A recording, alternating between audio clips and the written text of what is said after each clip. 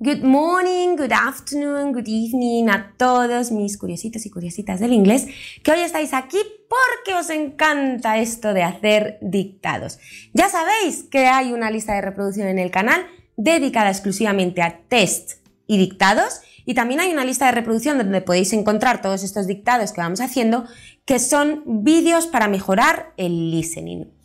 Hoy te traigo un pequeñito texto de alrededor de 120, 130 palabras, más o menos, ¿vale?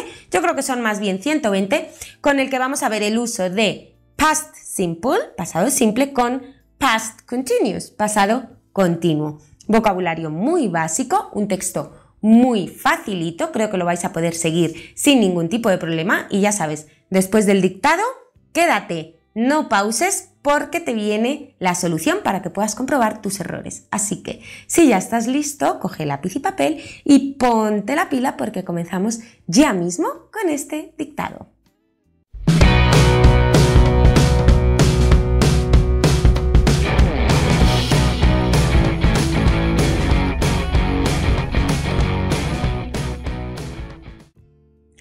Comenzamos. Becky was visiting her sister Pam. Repito. Becky was visiting her sister Pam at her house.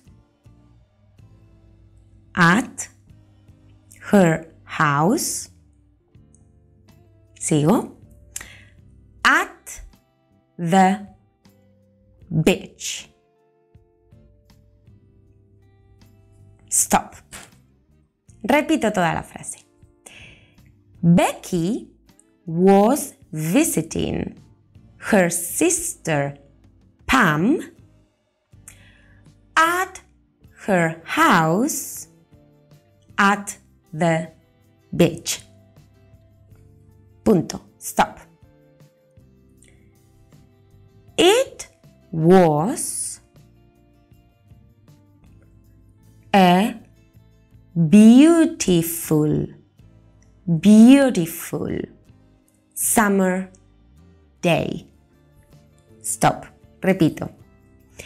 It was a beautiful summer day. Punto.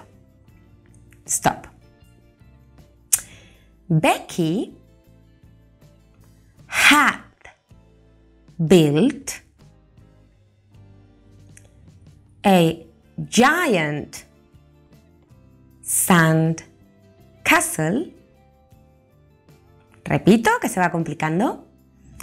Becky had built a giant sand castle that morning.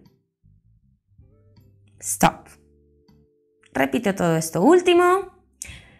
Becky had built a giant sand castle that morning. Punto. Seguimos. Pam took pictures of the castle. Repito. Pam took pictures of the castle to send to their parents. Stop. Hacemos una pausita. Repito esto último. Pam took pictures of the castle to send to their parents. Punto.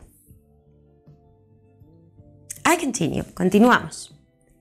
It was a great big sand castle. Stop. Repito. It was a great big sand castle. ¿Cómo vamos? ¿Bien? Venga, vamos a por lo que nos queda. Nos queda otro poquito.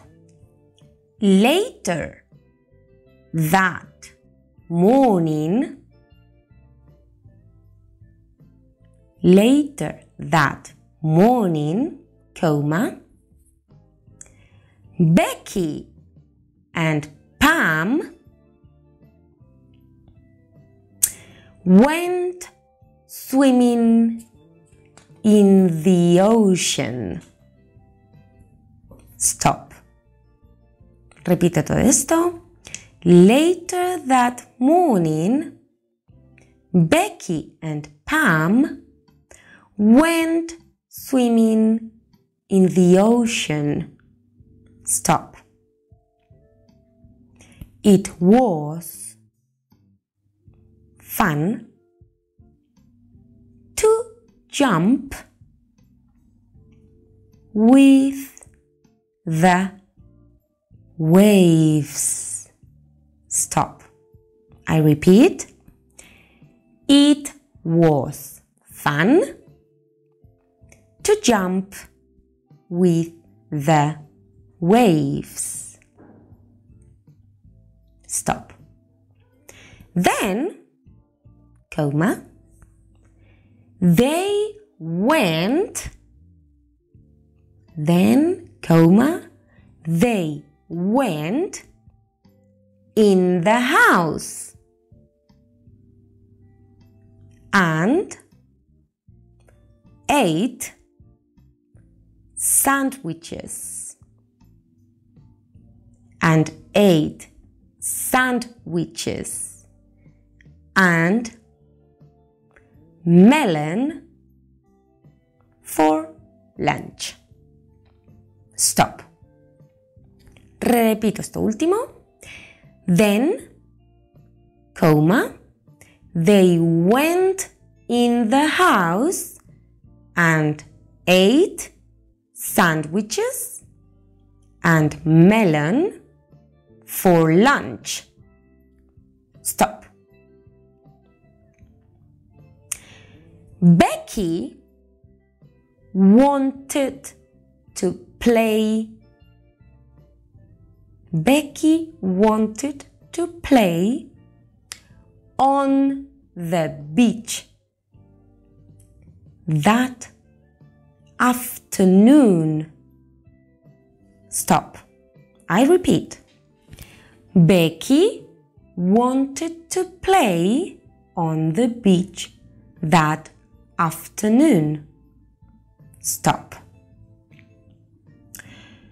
Pam told her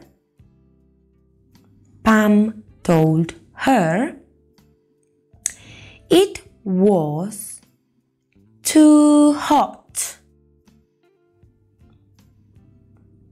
Pam told her it was too hot to go outside without a hat on. Stop.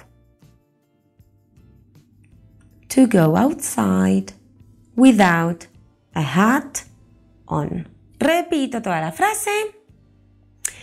Becky told her it was too hot to go outside without a hat on. Stop. Continuamos. Becky didn't have a hat. Becky didn't have a hat. Stop. Pam told her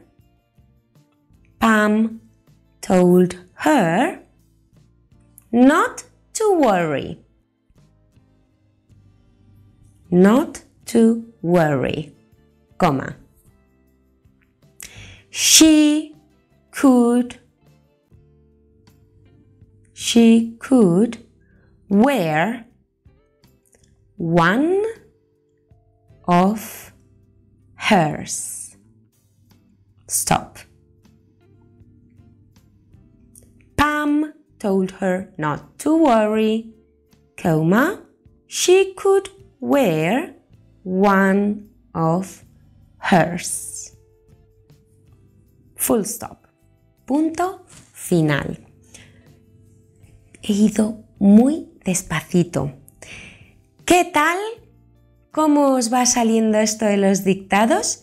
Os traigo justo ahora la corrección para que podáis chequear vuestros errores. Dejadme en comentarios si queréis que haga más textos, si queréis que vaya un poquito más rápido, un poquito más despacio. Y por supuesto, comentadme qué tal os ha salido. ¿Quieres más dictados? Pues suscríbete. Vamos a ver qué tal lo has hecho.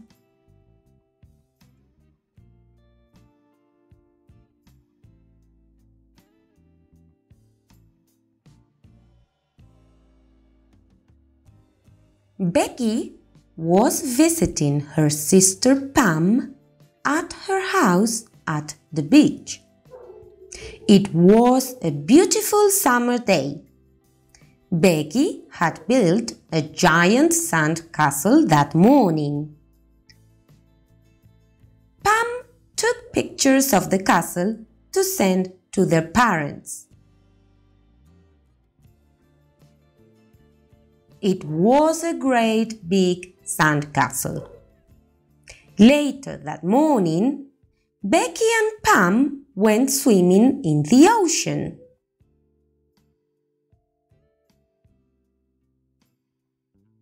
It was fun to jump with the waves.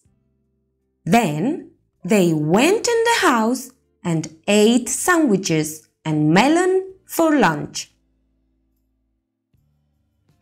Becky wanted to play on the beach that afternoon. Pam told her it was too hot to go outside without a hat on. Becky didn't have a hat. Pam told her not to worry. She could wear one of hers.